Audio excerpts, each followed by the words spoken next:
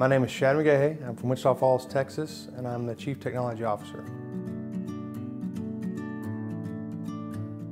In Wichita Falls ISD, we have 14,100 students.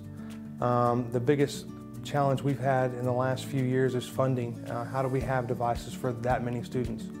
Chromebooks and the price point that they represent help fill that gap for us. And the fact that Google Apps for Education is free and that Google gives unlimited storage for students and teachers, that helps alleviate some of the funding issues that we had.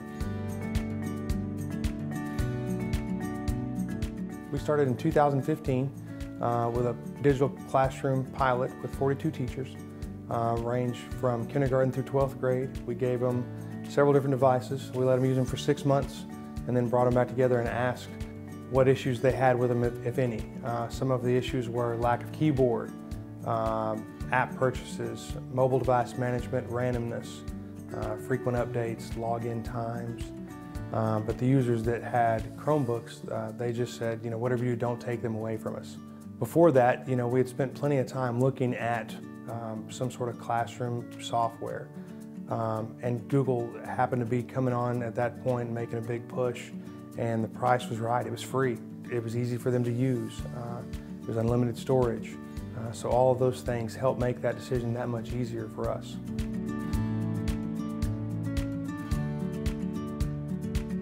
Once we chose Chromebooks as our device and Google Classroom as our platform, we brought those teachers in and we gave them basic training on Web 2.0 tricks, screencasting, and then we had them meet with our instructional folks and we rewrote everyday lessons to incorporate technology into those lessons.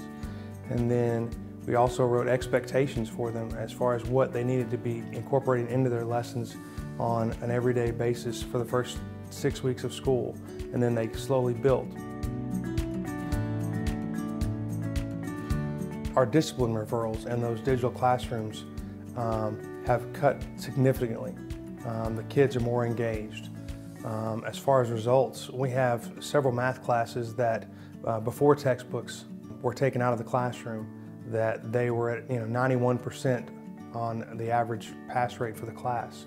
In the last 2 years, they've grown from 92% with Google Classroom to this last year, 100% of those kids passed the state test. We have a cosmetology class that before Google Classroom was presented to them, they had a 73.5% passing rate. And then 1 year later, with Google Classroom incorporated, they were able to raise that 3 percentage points as a whole.